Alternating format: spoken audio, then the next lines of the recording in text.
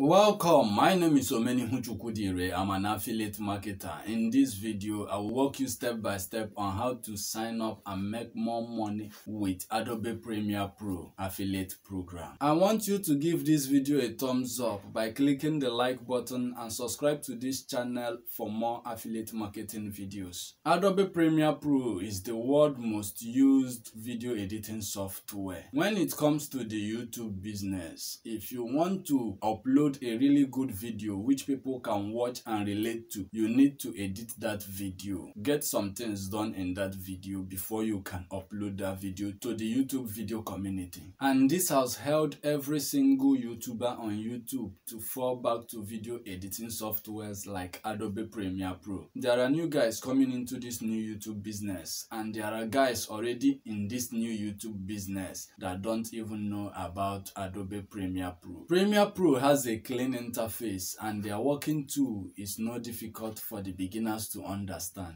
Premiere Pro have an affiliate program, and they have a very good affiliate commission structure for their affiliate marketers. But before I walk you how to sign up for the Adobe Premiere Pro affiliate program, I would like to share the affiliate commission structure with you, what you stand to gain if you finally promote this affiliate program and get people to use this application using your affiliate link. The Adobe affiliate program is powered by Trade Doubler. Open the description box of this video and click on the first link in the description box of this video, and you'll be taken to this website. When you click on the link in the description box, you'll be taken directly into this page. This is the official website of Adobe affiliate program. When you get to this website, scroll down to where you have the option that says Commission for Creative Cloud and Document Cloud. In this option, this is where you will find your Adobe Premiere Pro commission plan if you sign up to be their affiliate. The Adobe Premiere Pro affiliate program offers 3 different payment commission plan. The first payment commission plan says if you get a particular user who download and use this Adobe Premiere Pro video editing software and pays for a monthly subscription, you will get 85% of their first payment in the platform. That's the first Adobe Premiere Pro affiliate program commission plan. The second affiliate commission plan says if you get a particular user who signs up and get the video editing software, pay for the yearly subscription plan that is being paid monthly, you will get 85% of their first payment. The last payment option says if you get a particular user who download and use this video editing software, you will get 8.33% of their first year payment. Let me further break this down for you so that you can understand better. If you sign up to use Adobe Premiere Pro video editing software, they offer 3 different payment methods.